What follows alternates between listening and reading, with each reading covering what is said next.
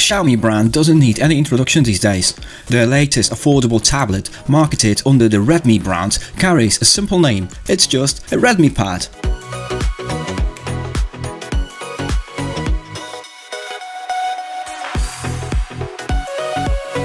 In today's video, I'm going to show you everything you want to know about Xiaomi Redmi Pad, which, thanks to its core components, represents absolutely fantastic value. We'll discuss the external design and the core components of the Redmi Pad. I'll test the cameras, check the gaming performance, and I will show you through the main features of the Redmi Pad, and hopefully this video will answer all your questions, so stay with me. Hi, what's up guys? My name is Adam and you're watching Family Pop TV YouTube channel. First, let's check what's in the box. Inside the neat packaging we can find the Redmi Pad itself, a 15-watt standard charger with the USB-C cable, manual and warranty certificates, and a little ejector tool.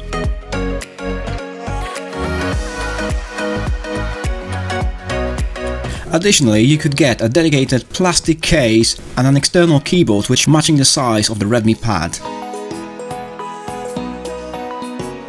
The design of the pad incorporates a precision aluminium unibody enclosure that is strong, light and durable, and the very first thing you'll notice when you lift the pad from its box is the slim body with only 7mm of thickness. It features a rectangular design with straight edges and curved corners, which not just look elegant but also efficiently packages the solid technology inside. I'll talk about it in a minute. The pad comes in 3 color versions: mint green, moonlight silver and graphite grey, which is the model we're reviewing today. At the top edge we can find the speaker grills and the power on-off button. The left edge has a discrete micro SD card slot, 2 microphones and volume up and down buttons. And the bottom edge has another 2 speaker grills and the USB-C socket to plug the charger, keyboard or external OTG devices such as hard disks. The positioning of the 4 speakers at the top and bottom edges is ideal to generate surround Dolby Atmos sound. However, the sound is fired straight to the palm of your hand and not into the room. At the back we got a primary 8MP camera compartment. It's just out, so it might cause the tablet to rock when placed flat on a desk, but it doesn't spoil the overall finish.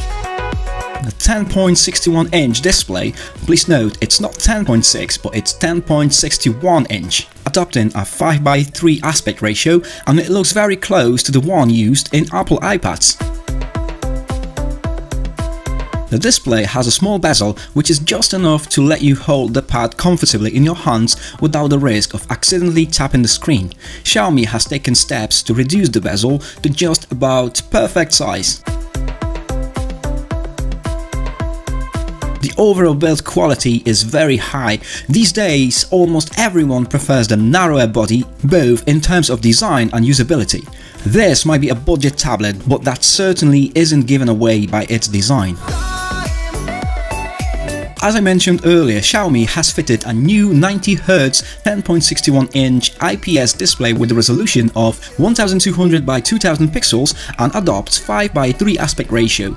This is a very good quality IPS panel which makes for excellent lifelike colors and very good viewing angles, and is also very fluid, and the Redmi Pad offers sharp images and clear text.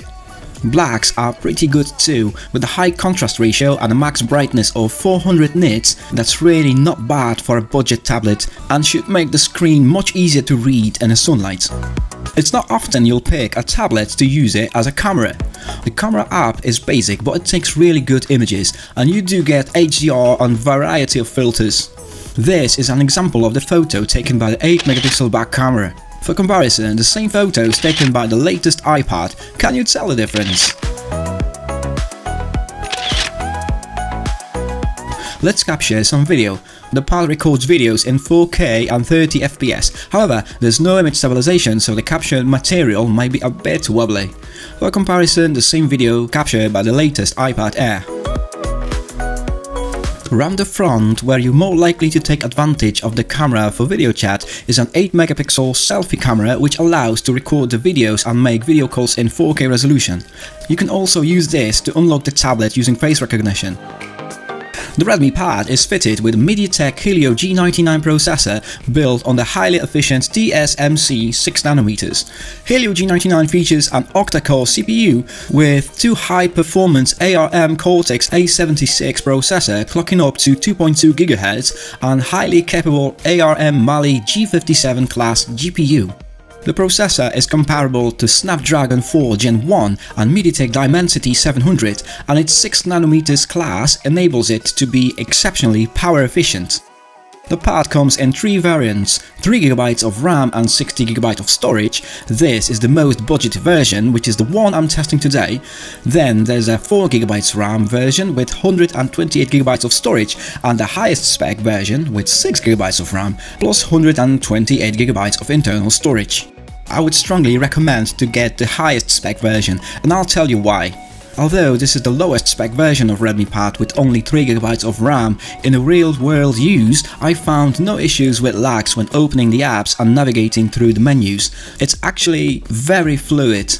Storage is fine even if you opt in for the 64GB, especially now when you can add a micro SD card up to 1TB in capacity. So with that being said, let's check out how the Redmi Pad performs when playing the most power-demanding games currently available. And before we carry on, make sure you're subscribed. I tried one of the best racing games, Asphalt 9 Legends. The image quality isn't the highest, however the fluidity of the game is fine, no dropped FPS, even in a busy moment.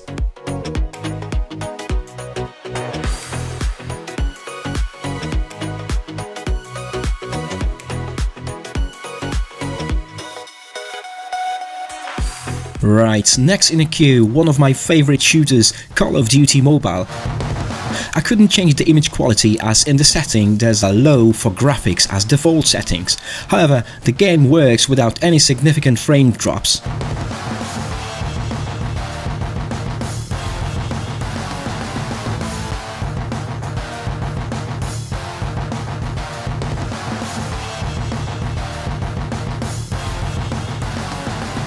It's a bit disappointing because, to be honest, I was expecting slightly better visual performance from that new Helio G99 that everyone's raving about these days. The next in line, this is probably most processing power hungry game of all times, GenshinImpact. I guess the graphic quality and the FPS are the lowest by default, but even now we can notice significant drops in frames. The game gets choppy if there's a load going on. And that's why the extra RAM would be very useful here. No point to play Genshin or other high-end games if you got only 3 gigs of RAM on board. So again, if you're thinking about getting the Redmi Pad, consider the highest spec model and then you won't be disappointed. And what's interesting, this game is being pre-installed on the tab, which implies it's supposed to run great on this machine, but it's just average. And this is exactly what I've just mentioned. 6GB of RAM is the best balance between the cost and performance. Users who want to play the power-hungry games or have many different apps open at the same time and want to switch between them quickly or want to use some video editing apps should definitely go for 6GB RAM version.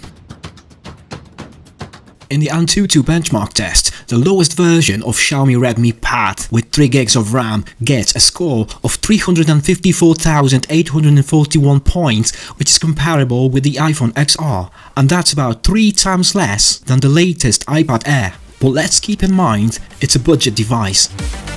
Inside this Redmi Pad we got 8000 mAh battery, and according to Xiaomi the battery life remains up to 12 hours video playback. During my use, I have managed to record around 10 hours of YouTube streaming, which is close to promised all-day live score. As an illustrative example, I stream YouTube on iPad Air just to see how the Redmi's battery holds up against nearly 4 times more expensive device. As much as I like my iPad, its battery was the only disappointment for me.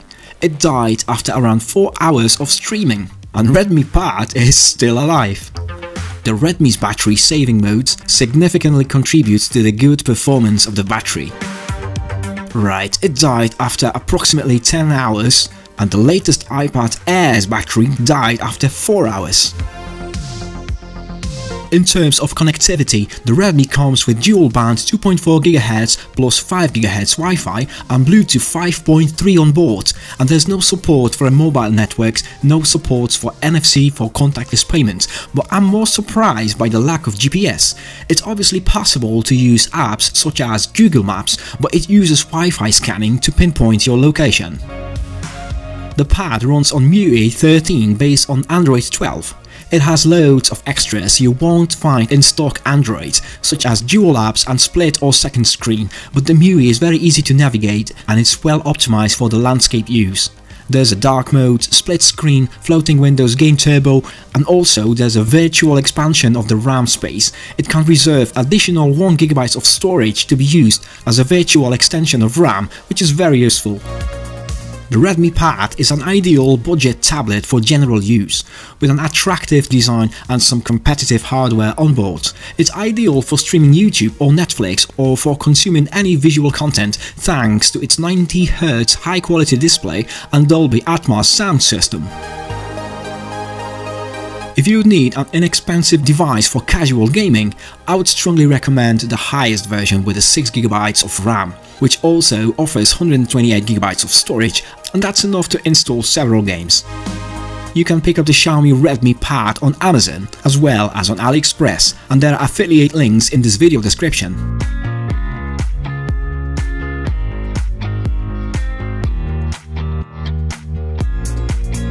Okay guys, that's it for today. I hope you enjoyed that video and found it pretty informative and useful.